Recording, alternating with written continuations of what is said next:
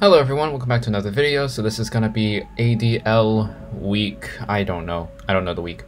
And we're gonna be here with our battle against the mouse family, sorry. Yeah, sorry, I'm just trying to look up the matchup. Yeah, this is gonna be another week. I'm just gonna quickly pull up the week as well.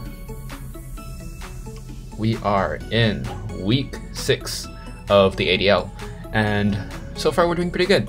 I think with one more win we get into playoffs, so I mean we might be able to get into playoffs with just this record already, but we are 4 wins in and 1 loss, so just a few more wins, like maybe like 1 or 2, and will definitely secure us into playoffs. But for now we are on a pretty good record. So we'll jump into the record. Oh, sorry for not uploading. My laptop's battery is just absolutely garbage. So, but I recently just got that fixed, actually just today. I'm quite happy with that. So I should be able to get back into normal stuff. So we're gonna begin the list with the matchup. It should be on the screen. We are up against a Koraidon, a Mew, Iron Jugulus, Heatran, Meowscarada, Sandy Shocks, Mega Venusaur, Garganacl, Tapu Fini, and Gusnoir. So obviously the main thing is Koraidon, the legendary of Pokemon Scarlet, is extremely threatening. It's extremely powerful. Honestly, might be stronger than some of the Pokemon banned, because it's just so fast, so strong. There's very few switch-ins to its fighting Dragon Stab, let alone its fire coverage as well. So with Flare Blitz and Sun, it's basically, you know, a third stab. Very strong Pokemon. We also have Mew to worry about, we have Iron Jugulus to worry about, and one thing that I'm actually quite scared of is the Mega Venusaur. I've faced Mega Venusaur several times before, and every time it's been so bulky, it's very hard to break. One more thing to worry about as well as Garganacl. It doesn't get to Terra, so thank God, but obviously it's very annoying. It's a very annoying Pokemon. So yeah, we're gonna start off our thing. Oh, and one more thing, we're up against the Tapu Fini, so there's Terrain Wars. Though actually, I think Tapu Fini's Misty Terrain kind of helps us a bit as well, given that it weakens Koraidon's Dragon moves. It stops Heatran and Mega Venusaur from statusing us very much. So actually, it's not that bad to have Misty Terrain up. So we're gonna start off with Comfey. Comfey did pretty good work last week. It wasn't really needed, it was just like finishing up at the end, but I think it was a pretty good set. We're doing something similar this week with Training Kiss, Leech Seed, U-Turn, and Taunt with Life Orb. So the defensive investment lets me live a Koraidon Flare Blitz from full health, I think after Rocks, or something like that. And then Draining Kiss Okos, 0 defense, 0 Spit F investment. So it will probably have some investment since it can outpace Arceus and just put the rest of his HP, but with some chip, which Koraidon's going to have from Flare Blitzes and stuff, and maybe even just in close combat, defense drop, Draining Kiss will OHKO pretty much all the time. Leech Seed is there so that the obvious Heatran or Mega Venusaur, well, not the Mega Venusaur, but the obvious Heatran will be punished, because I can just set up Leech Seed on it. Meowscarada also gets actually, Meowscarada gets Draining Kissed.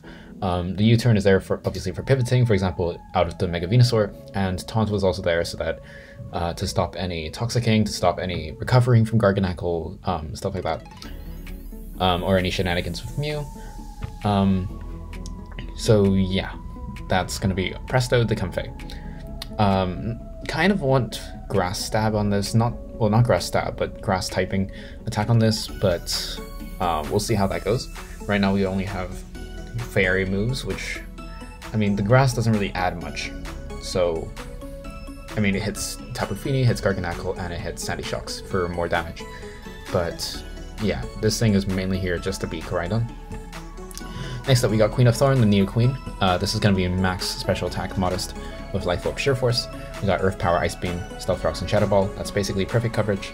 And we got Stealth Rocks, so this thing can probably switch in on a Mega Venusaur, for example, that's not Earth Powering.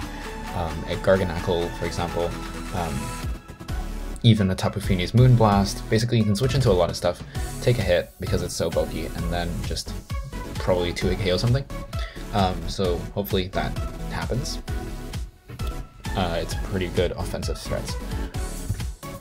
One thing I forgot to mention is it can't really touch Mega Venusaur if it's specially invested, so especially defensively invested, which is quite unfortunate. The only things that Mega Venusaur are weak to are, I believe, Flying and Psychic, and unfortunately, we don't have the best Flying type. Psychic type, yeah, we do have Latias, but even Latias will just do a lot of damage with Psychic, if depending on the investment. Next up, we got Arceus, the Divine Flame, Flame Plate, Judgment, Earth Power, Calm Mind, Recover. Obviously, Koraidon brings the Sun, so that's pretty good for us. Arceus Fire. Judgment will do a lot of damage to everything except for Heatran. Earth Power covers that.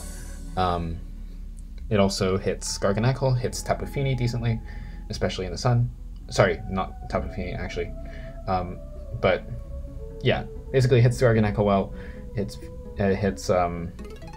Yeah, Fire type's just really good into his team, and obviously the Heatran stops that, but Earth Power. Calm Mind and Recover is nice there as well.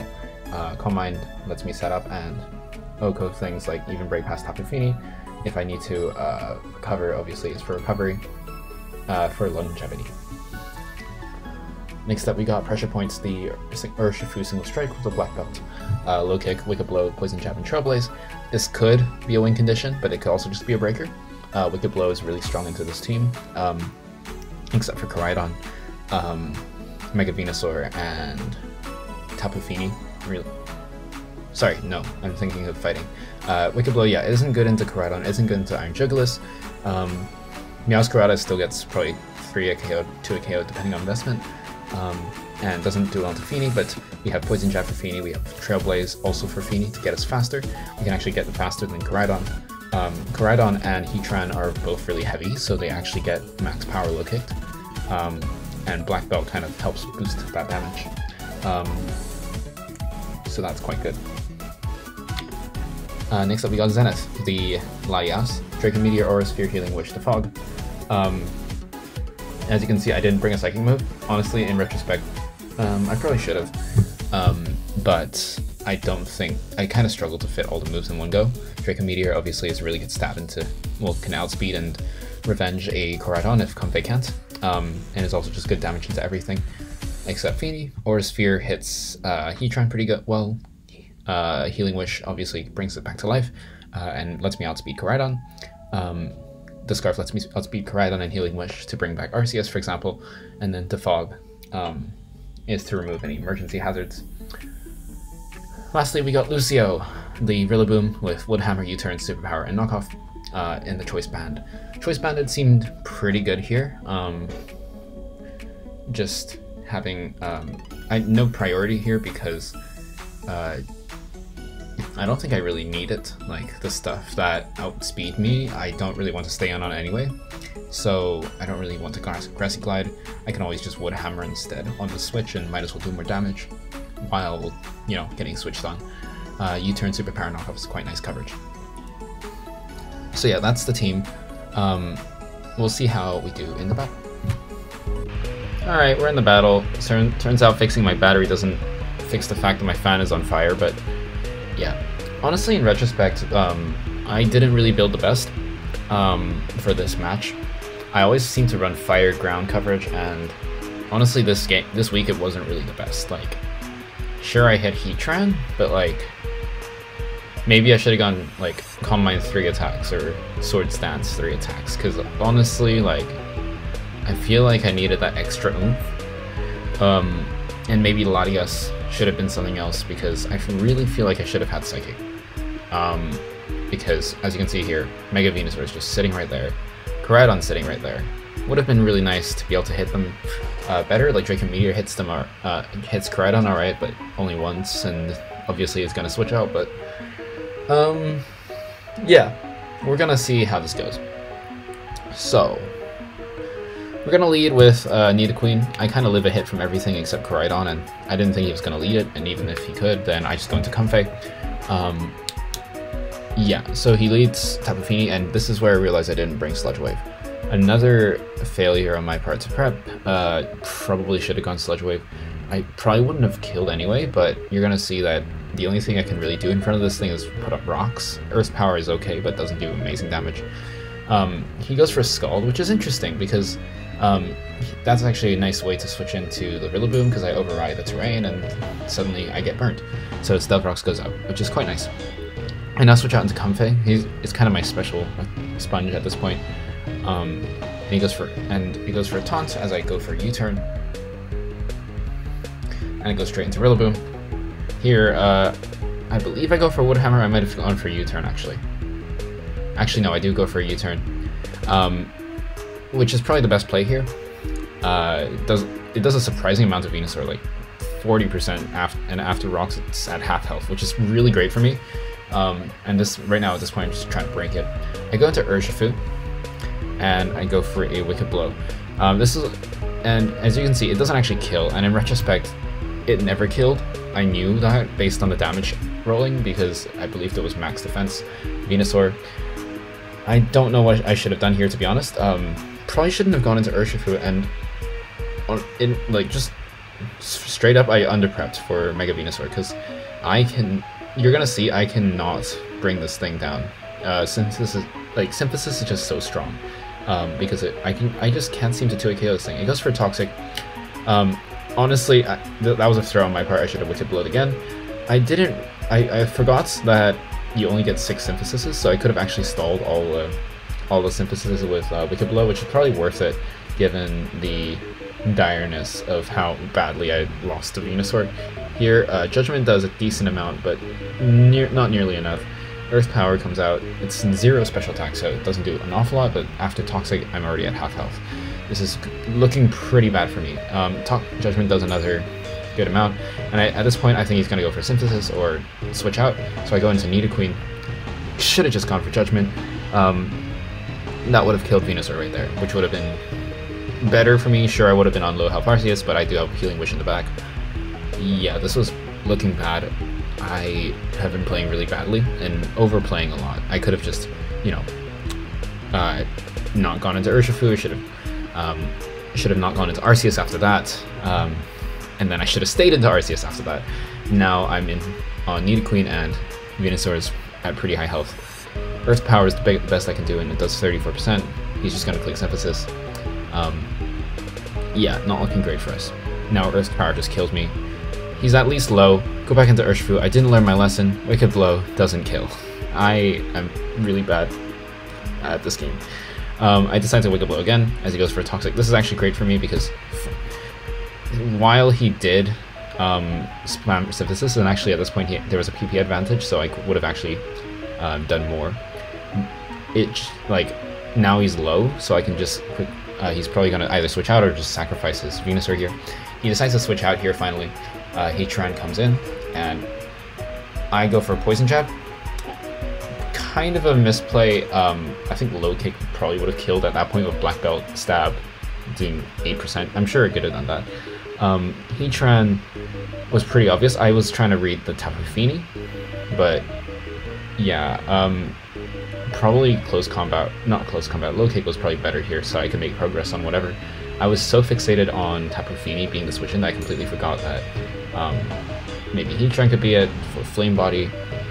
It was probably Flash Fire, to be honest, and Heatran probably I mean, in my defense, Heatran wasn't the first switch in I would have expected, but Poison Jab didn't cover for that, and it definitely was an option. Now I just go for a Low Kick. Turns out it's Chople Berry and lives. Earth Power does a good amount of damage to me, but now Urshifu is basically wasted. Wicked Blow does finish it off though. So at least Urshifu gets a kill, and it's actually on 1% now. Sandy Shocks comes in and just kills me with Thunderbolt. Don't learn much from that, but it does reveal leftovers. Grassy Terrain's pretty good here, and I just go for a U-turn. Could have Woodhammered. I could have Woodhammered and just claimed the life, but I didn't. I expected a switch, but yeah, at this point, my opponent actually told me that they started reading my habits and realizing I kept going for U-turns a lot and switches, going for doubles when I really didn't need to. Woodhammer was probably just the best move there because it did insane damage to everything that wanted to switch in. Everything, damage on anything was valuable there and would have killed Venusaur because of rocks. I had no reason to U-turn. Arceus comes in, now chipped, and being toxic. Not looking great. I switch out back to Rillaboom, because there was nothing else I could really do. Rillaboom is my switch into Sandy Shocks. And I decided this time to go for a Woodhammer, I believe. Yes, I do. But he switches in on Venusaur to give the sack, and now he actually gets a free switch into Koraidon. So yeah, whatever semblance of chance I had at winning at this point was gone. I go through Zenith and click Healing Wish, living the Flare Blitz that I already read, but you know, it's not going great. Healing Wish comes in, and actually I heal up Arceus. Takes spike damage, so that's not great. I do Calm Mind here as it goes for a taunt, so I cannot set up any more. Now Earth's Power is doing not nearly enough to Tapu Fini, and actually at this point, Judgment did more, and I didn't realize that. It didn't matter at the end, but Judgment does more. Well, not in the sun, not with the sun gone, but yeah, Judgment would have been better there. Now Koraidon comes in, and my only switch in, I believe, is Comfey or Rillaboom. I have to sack Rillaboom here to bring in Comfey, and I kind of just have to hope that Comfey pulls through, which is where I really wish I had Grass Stab right now, because Grass Stab would have stopped Sandy Shocks from being annoying. But yeah, Sandy Shocks just comes in now with a plus speed, but you know, I actually set off a Leech Seed, which is helping out with the Sandy Shocks situation, but Grassy Terrain is actually doing more bad for us than good at this point, as Sandy Shocks is just living too much with leftovers and Grassy Terrain. Would have been great if we had Giga Drain here, because then we would have actually probably done a lot more to Sandy Shocks and maybe even beat this 1v1. But at that point, honestly, I'm not even sure we killed Iron Jugulis, because I mean it's at 100%. So yeah, really unfortunate I didn't bring Giga Drain here, but overall I just played really badly. I should have played better here, could have won if I had better prep, better gameplay, and yeah, I was just not in my zone at the moment and that match. So second loss for the Kevin Comfeys in the ADL. Week 7 out of, I believe there's 9. So it's not the worst in the world. No, week 6 out of 9. Not the worst in the world. We can pull back, but yeah, not best showing this week. And Mew didn't even come. Meowscarada didn't even come. So yeah, that was a match for sure. Yeah, thank you guys for watching. See you guys next week.